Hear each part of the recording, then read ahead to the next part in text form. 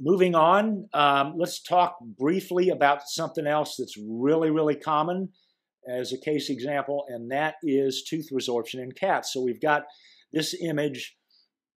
Take a look at that. Look at those two teeth that you can see. There's obvious changes there around with the bleeding on that third premolar there, the one on the right side.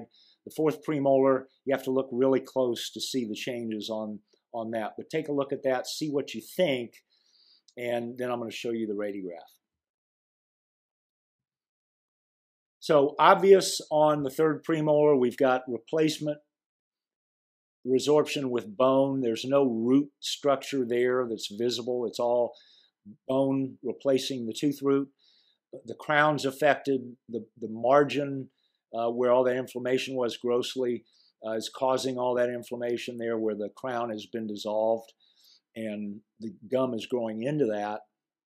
But look at the tooth to the left, look at the crown, look at the shade in that crown, and then look back at the tooth itself. You can see that pink hue in the crown, especially on the right side there, the right side of the middle crown, or the middle cusp, and then look at it on the radiograph. You see that really nice white tip, and then you see that gray as opposed to the molar to the left of it.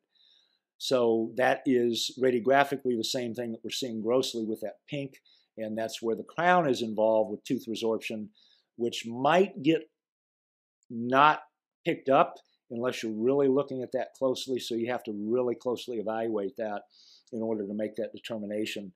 And so there's that area outline that I'm talking about.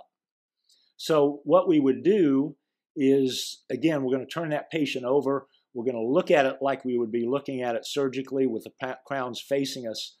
And in order to resolve that, what we would do would be to go in there, open that tissue up, and take our little diamond football, diamond round burr, or very carefully a carbide round burr, and go in there and remove the crown down to where we have smooth bone, smooth all that out, extract that other tooth, and then close that, and that will take care of that problem for that individual patient.